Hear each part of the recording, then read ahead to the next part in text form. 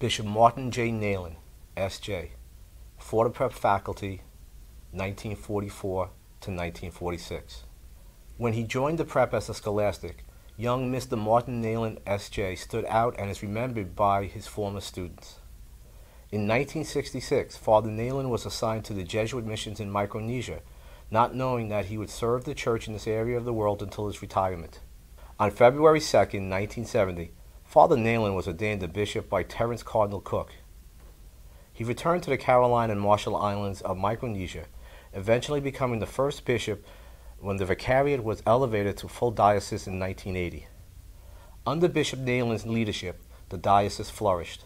When he became bishop of the diocese, there was only 2 Micronesian priests. Today there are 12.